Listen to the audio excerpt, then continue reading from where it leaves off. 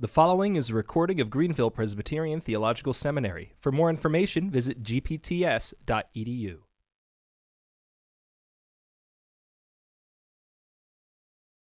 Hear now the word of the Lord as it is found in 2 Corinthians chapter 4. Therefore, having this ministry by the mercy of God, we do not lose heart. But we have renounced disgraceful ways, underhanded ways. We refuse to practice cunning or tamper with God's word. But by the open statement of the truth, we would commend ourselves to everyone's conscience in the sight of God. And even if our gospel is veiled, it is veiled to those who are perishing. In their case, the God of this world has blinded the minds of unbelievers to keep them from seeing the light of the gospel of the glory of Christ, who is the image of God. For what we proclaim is not ourselves, but Jesus Christ as Lord, with ourselves as your servants for Jesus' sake. For God, who said, "Let light shine out of darkness," has shone in our hearts to give the light of the knowledge of the glory of God in the face of Jesus Christ. This is the word of the Lord. Thanks be to God. Let's pray. Father, as we come now to this short session, we do pray that you would guard us from our natural inclination to disgraceful ways, underhanded ways, cunning ways, tampering ways. Oh Lord, may this time be nothing more and nothing less than an open statement of the truth. Jesus Christ is Lord. We pray this in his holy name. Amen and amen. You may be seated. In 1811, Thomas Chalmers, slowly recovering from an illness that for more than 8 months he thought might take his life, came to this passage of Scripture, 2 Corinthians chapter 4, verses 1 through 6. In his diary, he wrote, "The Spirit provoked me to read this over and over again."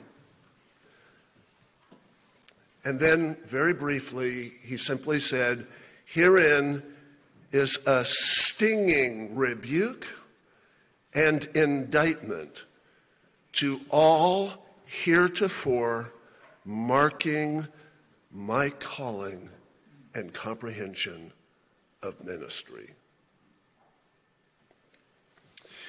Here in 2 Corinthians, the Apostle Paul is, of course, dealing with a recalcitrant church, a troubled church. It was divided. It was fractious. It was filled with doctrinal error and moral failure. It was filled with troubled marriages, gender confusion. It was filled with parties that were divided against each other, and now were divided against the Apostle Paul. They had chaotic worship, and church discipline had broken down and had made the church very feeble indeed. Paul, fielding one complaint after another about his character, about his honesty, about the intentions that he had for ministry, about the fact that he was unimpressive in person, though he wrote stern letters, says to them that he has no intention whatsoever of defending himself. Verse 5. He's not here to preach himself, defend himself, nor say anything about himself. His only job is to proclaim that Jesus Christ is Lord. He says that in verse 1, he's received this ministry by the mercy of God. From the beginning of the letter, he reminds them that he's an apostle by the will of God, chapter 1, verse 1, that he is in fact appointed by him, anointed by him, sent by him, called by him, established by him, made a witness by him. So in a sense, what Paul is saying to the Corinthians is, look, if you've got a beef against this ministry, your beef is with God, not with me. And then he makes this really remarkable statement. He says, I therefore do not lose heart. Despite all of the trouble in the church, I do not lose heart. I don't lose heart because I know that the fruit that will ultimately be borne by the ministry in Corinth is not dependent upon me. It's not dependent upon my competency. It's not dependent upon my cunning. It's not dependent upon my calling. It's dependent upon the work of the Lord and the work of the Lord alone. And then he says, and in case you're thinking that I'm going to change my ways, I've got news for you. He says, I have renounced 4 things. And he names them: disgraceful ways, underhanded ways, the practice of cunning, and tampering with the word. He uses really strong language here. He says renounce. It's literally, I forbid or I command away these 4 things. Disgraceful ways, literally worldly ways, sensate ways, the appeal to the flesh. If you think that I'm going to preach to your felt needs, forget about it. I command away disgraceful ways. Secondly, he says, I command away underhanded ways, literally sleight of hand, trickery. Now, this is a phrase that is often used in classical Greek to describe an emotional appeal, stirring up of passions, getting people worked up. Preacher, get me going. Paul says, sorry, no. He commands away underhanded ways. Third, he says, he commands away the practice of cunning. Literally, the practice of that which is slick, but that which is fine-tuned to a particular kind of technique, either rhetorical or theatrical. Paul says, no theater here. I command away the practice of cunning. And fourth, he says, I command away tampering with the word. Literally toying with the word, fiddling with the word, using the word as a springboard to get to what I really want to talk about. 7 ways that you can be the best you can be. Paul says instead, this whole ministry is going to rely on this: an open statement of the truth, that the light of the gospel of the glory of Christ, who is the image of God, might be displayed, and that light might shine out of darkness. Paul's simply saying, hear what he said to his disciple Timothy. All Scripture is God-breathed. It's useful for teaching, rebuking, correcting, and training in righteousness, so that the man of God may be thoroughly equipped for every good work. What more do you want? Paul came across the recalcitrance of the Corinthian church, and then his words came across the recalcitrance of a Scottish preacher in a country church in Kilmeny, Fifeshire, and it changed everything. Some men's greatness may be seen in how largely they loom over the movements that they launched. These are the Nebuchadnezzars and the Napoleons, the Caesars and the Charlemagnes. But greater men are they whose movements loom large over them, even to the point of obscuring them from view. According to Ian Murray, when Thomas Chalmers was born in 1780, it was about the deadest time in the history of the Church of Scotland since the Reformation. But when he died in 1847, it was about the alivest, and the difference was almost entirely attributable to the Spirit's work through him. Thomas Chalmers would become the undisputed leader of a vibrant evangelical resurgence. Over the course of 40 years of ministry, he would serve as a pastor, professor, and publisher. He would plant churches, wayside chapels, and chapels of ease. He would establish schools and missions organizations and Bible societies.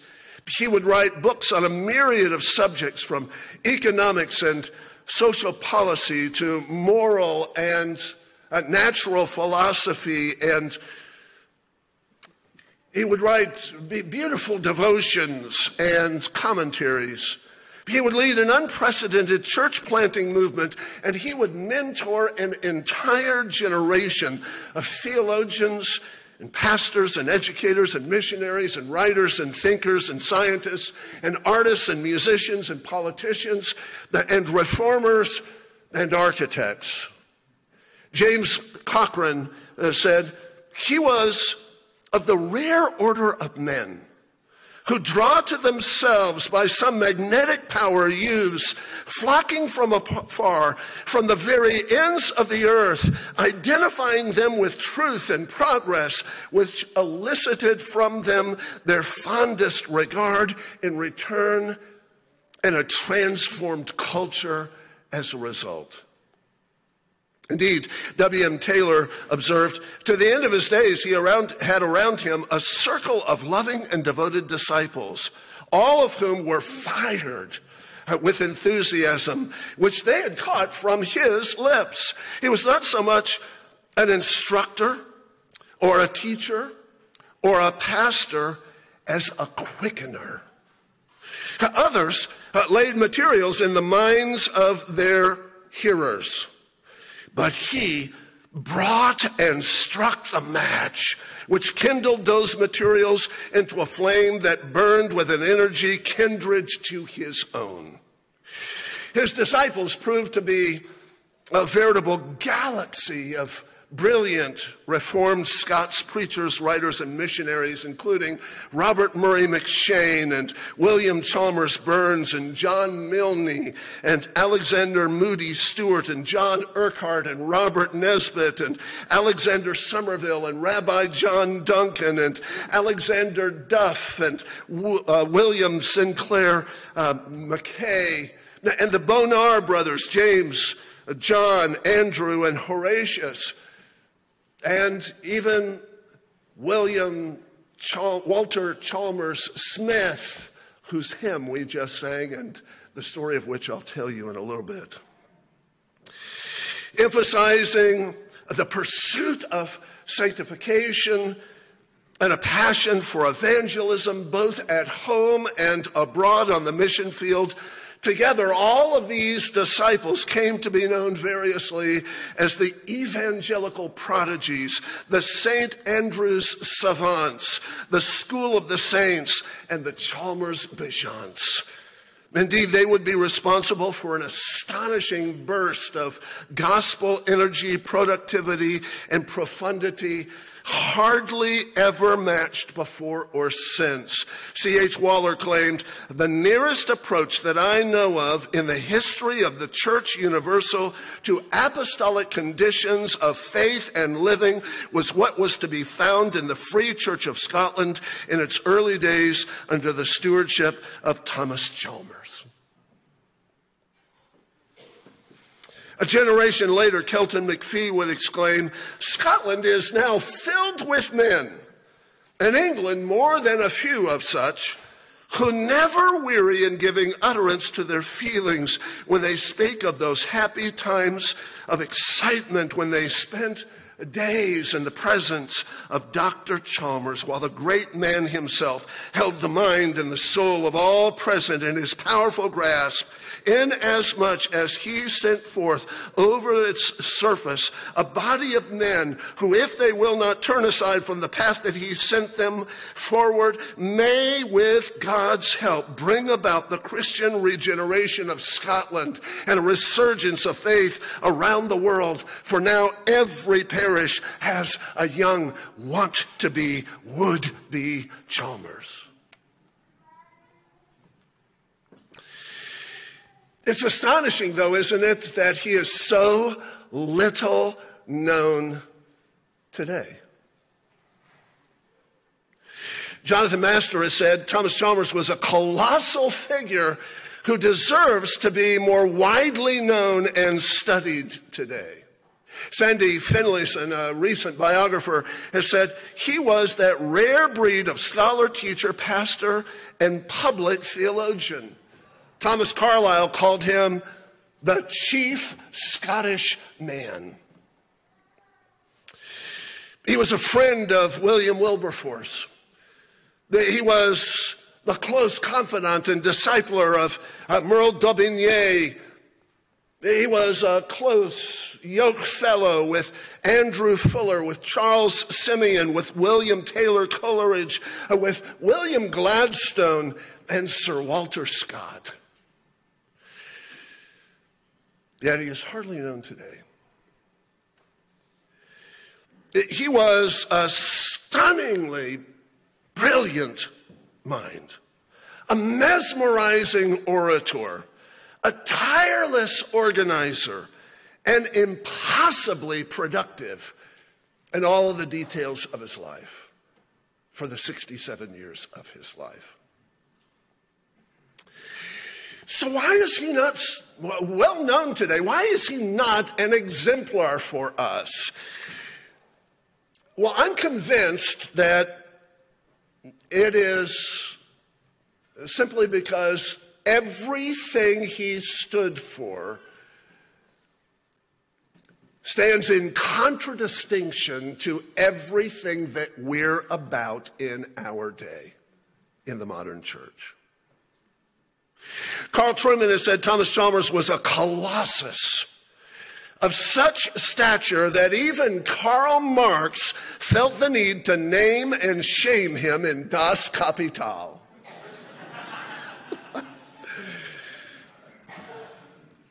He was a scholar, Truman says, a philosopher, an economist, but above all else, he was a churchman. And because, above all else, he was a churchman, he's fallen out of favor in our day. The evidence of his churchmanship abounds, and the myriad of his endeavors. And I don't have the time or the space to detail them all. We could spend a lot of time just on the life of Chalmers and his biography, his precocious youth. Born in 1780, by the age of 3, he was already enrolled in the parish school. By the age of 11, he was at the University of St. Andrews. By the age of 15, he had been enrolled in the theological curriculum. By the age of 19, he was already licensed to preach, even though the Church of Scotland had a rule that you had to be 21, except in exceptional cases. By the age of 20, he was ordained. By the time he was 23, he was a pastor. His early ministry was marked by immense ambition and great erudition. In 1803, he came to Kilmeny, and in all that time, though raised in a faithful, godly home, though properly catechized, educated, and nurtured all along the way, he did not know Christ. But in 1811, following a series of setbacks, 3 of his siblings, he was the 6th of 14 children in his family, 3 of his siblings died of consumption. He sat at the bedside of 2 of his siblings, a sister and a brother, and was required by them to read the sermons of John Newton, though he had always despised them, and sing the Psalms as they lay dying. And then he himself was afflicted with consumption and assumed that he too would die. Long fascinated with mathematics, he came to realize that he had lost sight of the 2 great magnitudes: the littleness of time and the greatness of eternity. As he began to recover, he found that he had an insatiable appetite for the Word of God.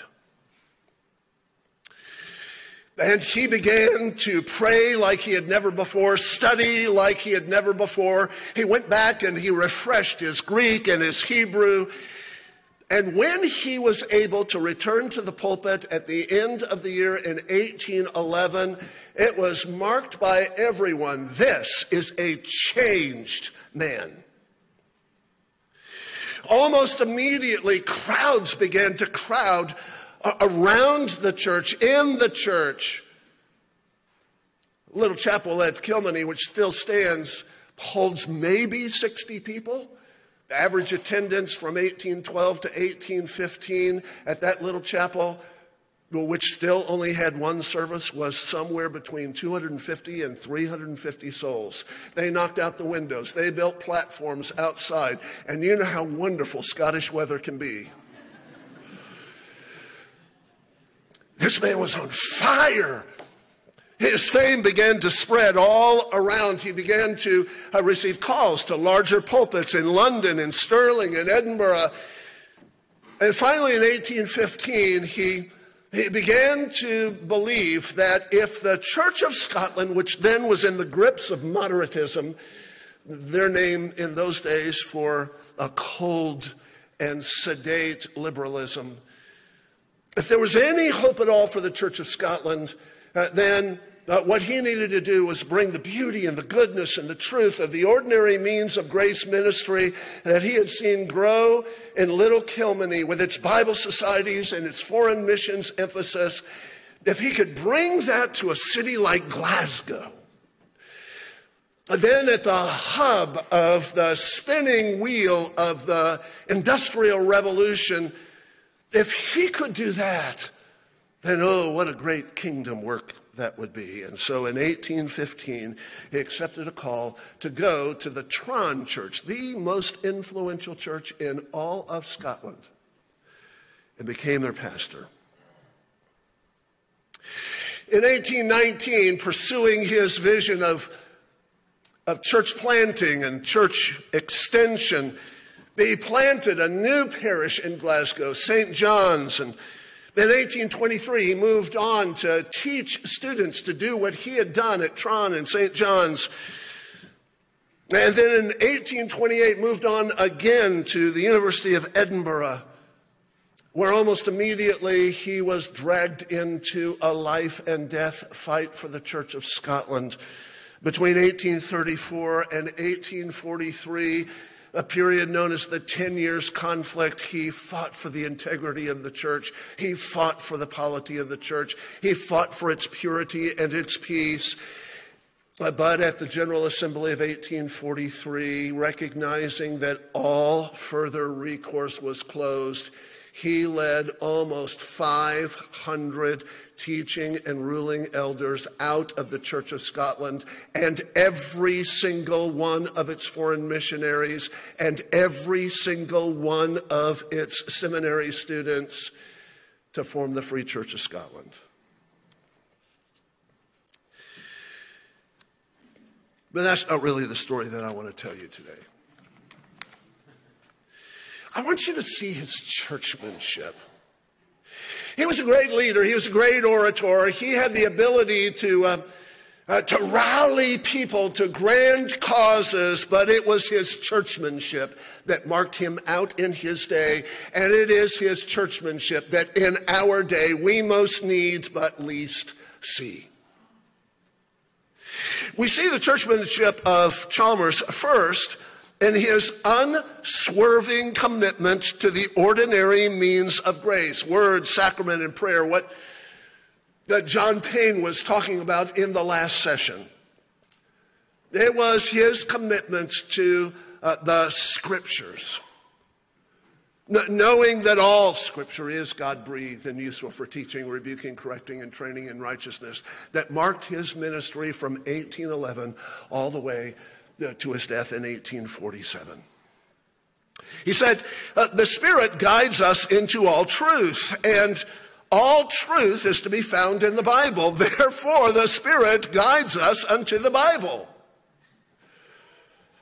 He said, but we have to make the Bible our vade mecum, our book of reference, our book of trust. And let us be more and more convinced of the prodigious fertility of the Bible, how much lies hidden and unobserved, even after many perusals, even after many preachings. And surely, if it be true that a man may read it 100 times and find something on his next reading which he missed on all the former ones, oftener recourse to this means of grace bids fair for multiplying our blessings. Therefore, let us be quick to be in the way of grace. It was a phrase that he repeated over and over again. He would greet his disciples on the street, and he would say, "Are you quick in the way of grace, my brother? Wait not for the afflatus." He believed in gospel proclamation and the necessity of the gospel bringing men to the place of conviction about their sin and their need for Christ. He warned a group of his students, we must stand against the diseased touchiness of our age, which dislikes urgent preaching, the preaching of repentance. I love that phrase, diseased touchiness. I know those guys, do you? He said, the Holy Spirit's office, as defined by the Bible itself, is not to make known to us any of the truths which are not contained in the Bible, but to make clear to our understandings the truths which are contained in it.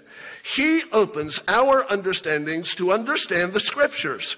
The Word of God is called the sword of the Spirit. It is the instrument by which the Spirit worketh.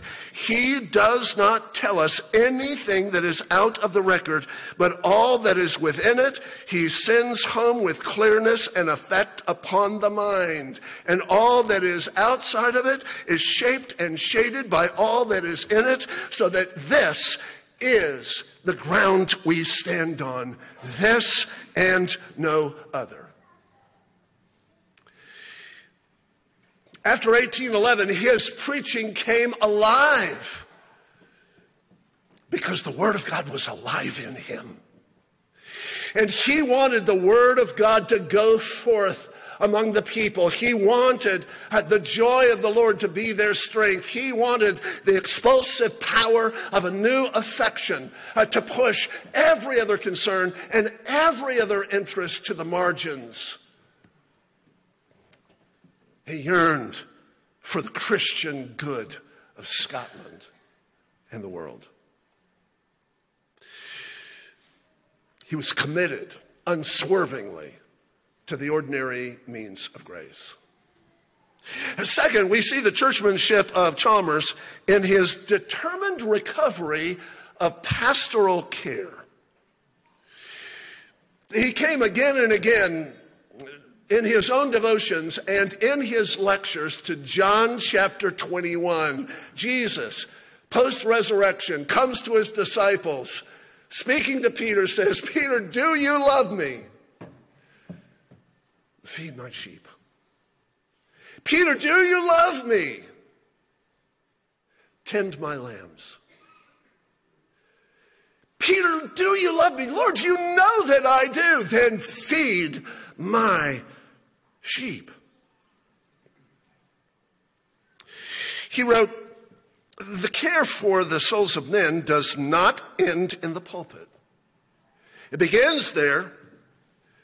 It has its summum there. But we must take the gospel to the people. The unchurched must not be left alone. Rather, they must be graciously pursued wherever they are to be found.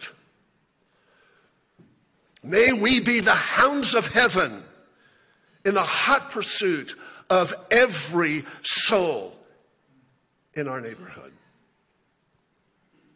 When he first came to the Tron Church in Glasgow, this big, prominent church where all of the pew rents were rented, 1,300 souls, but in a parish with 11,000 souls, there were only 8 elders and no deacons.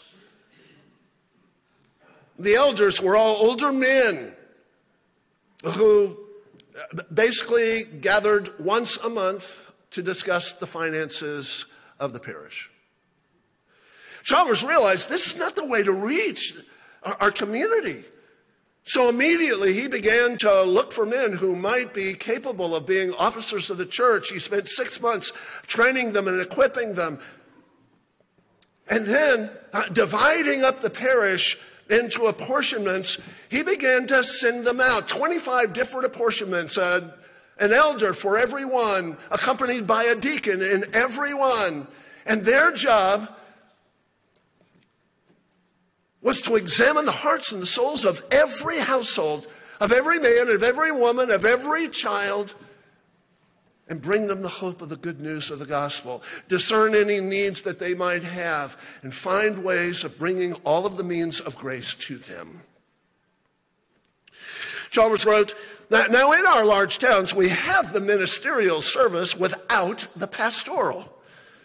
And we all know what a loose and precarious connection between ministers and people this has given rise to. It forms a most imperfect spiritual husbandry.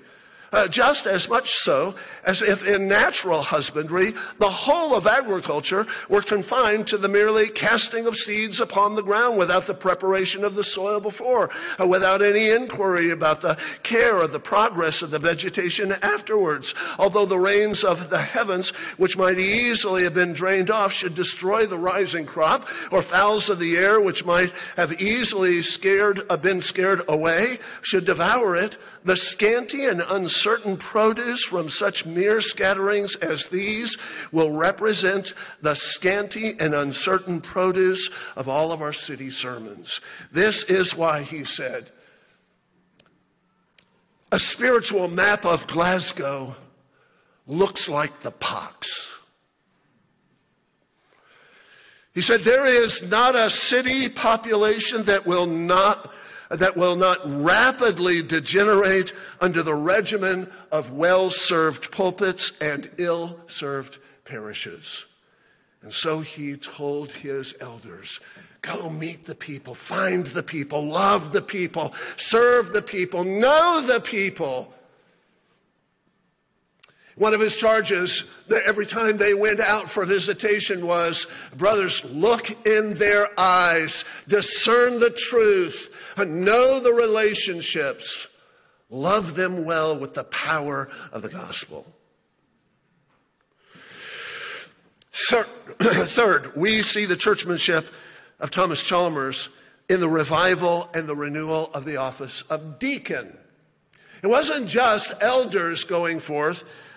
It was the deacons who had the responsibility to find physical needs and find ways to biblically meet them. Chalmers was ardently opposed to the poor law system, the early system of public welfare. During the time of the Industrial Revolution, the cities, Glasgow, Edinburgh, were crowded with the poor. Tenement housing grew up in places like Westport, where the people were crowded together. They had no access to the means of grace. There were no churches that served them.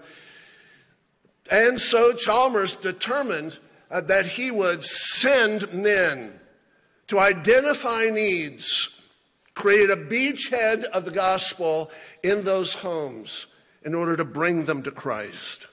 He wrote, "A single human being called out of darkness, though he lived in some putrid lane or unheard of obscurity, is a brighter testimony than all of the applause of the fashionable. Let the church be the church," he said. Fourth, we see the churchmanship of Chalmers in the sacrificial commitment that he made to church planting and to church extension. In those days, the Church of Scotland was very regimented about how churches could be planted and where they would be planted. The truth is that in the 19th century, most of the parishes wanted to protect their boundaries and protect the flow of income into their churches, which were pooled between all of the churches in the Presbytery. And so there was great resistance to the idea of church planting. One of the things that Chalmers did was almost immediately, he began to establish in the poorest sections of the city chapels of ease, or wayside chapels. These were places where deacons and elders could gather, where the pastors could preach. They weren't churches per se, and they weren't sites for a multi-site system. But they were instead beachheads of the gospel. He said, if the church is the pillar and the buttress of the truth, it is then our highest priority in the proclamation of the gospel, in the extension of God's kingdom, in the Christianization of culture, the establishing of churches in every community, large and small. Let none be neglected. All our people need the means of grace, he wrote. Fifth, we see the churchmanship of Thomas Chalmers in the determination to establish parish schools, particularly among the poorest of the poor. Almost immediately upon arriving in Glasgow, he established 2 neighborhood schools and 40 neighborhood Sabbath schools. When he went to St. John's, within 2 years, they had established 2 neighborhood schools and dozens of Sabbath schools. Sandy Finlayson says, Chalmers was by no means the first to tap into the power of Sunday schools, but his notion was far more radical. It wasn't simply to teach moralistic lessons. It was to bring the gospel. It was to be a beachhead of the kingdom. It was to bring about cultural renewal through the application of evangelism, discipleship, and the transformation of sanctification over the course of time. Sixth, we see the churchmanship of Thomas Chalmers in his commitment to foreign missions and the engagement of local churches in the interest of missions. In the 19th century, the whole idea of the missions movement was rather new, and Chalmers was at the forefront, calling his students to consider going to far fields in India and China and beyond, and calling all churches, rich and poor, to be engaged and invested in foreign missions. He came up with a scheme he called the penny subscription. He believed that even the poorest of the poor could afford a penny a week. So he set up this subscription system that literally raised hundreds of millions of dollars in contemporary terms for foreign missions. I remember the first time that I went to northern Iraq, to the great oil-producing city of Kirkuk, for a conference that would bring together Christians from all over Iraq. Two pastors from Baghdad came. Their churches excommunicated each other in 326 over a disagreement over the Nicene Creed. And they met for the first time at this conference in Kirkuk and embraced. It's an astonishing conference. But the conference was held in a little Presbyterian church. We drove through the streets of Kirkuk like a cavalcade of Suburbans. It looked like something out of a Tom Clancy film. And we pulled into this walled compound, and as we made our way into the little parking courtyard, I looked up, and there was this little stone Scottish chapel. And I thought to myself, what on earth is that doing here? Looks like no other architecture anywhere around. And I go up, and there's a plaque on the wall, and Chalmers Chapel was dedicated in 1848 by two of his students who had heeded his call to go to the ends of the earth. He believed that the conclusion of Matthew's gospel was great, he said, because its promises to change us as much as the promises to change the world are right and good and true, and the world as much as us. Seventh, we see the churchmanship of Thomas Chalmers in his ardent promotion of Bible societies. He believed that everyone should have access to the Word of God. He said, you must not forget that though doubted, decried, and disowned, the Bible is the Word of God with power to recall a lost world from its state of exile and degeneracy and to dethrone sin from its ascendancy. Let us do all that we can to put a Bible in the hands of every soul in Scotland. He instituted a penny subscription plan for Bible distribution. And as a result, he was at the forefront of the Bible Society movement. Eighth, we see the churchmanship of Chalmers in his consistent engagement in evangelism and apologetics. When he arrived in the city of Glasgow, there was this habit that once a month, pastors from the city would give lunchtime lectures on Thursday afternoons. These were poorly attended and poorly prepared for, but Chalmers threw himself into it. He saw this as an opportunity to reach the businessmen of the community. He announced a month ahead of time what the topic of his discourses would be. He would examine modern astronomy. Glasgow had never heard of anything like this. Then as a result, the church was crowded on that first day in 1816. He said, if possible, let us bring over to the humility of the gospel those who would expatiate with delight in the wonders and the sublimities of creation and convince them that there is a theme that has a loftier wisdom still than even their high and honorable acquirements.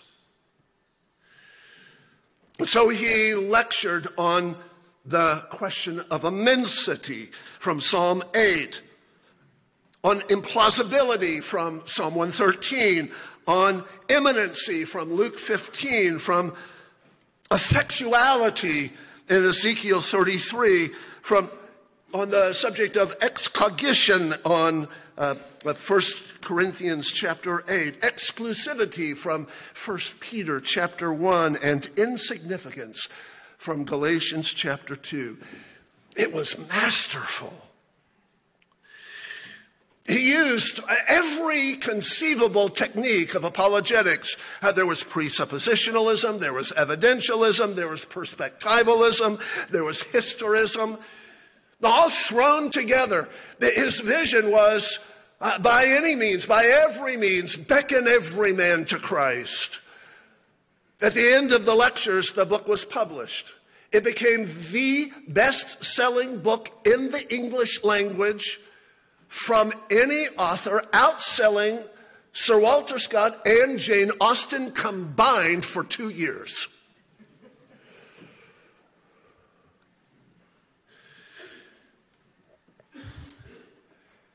He believed that we needed to reach our world.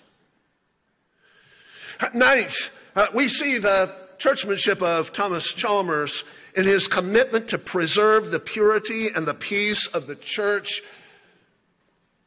regardless of how long the battle, no matter how costly it might be, maintaining the integrity of the polity of the church.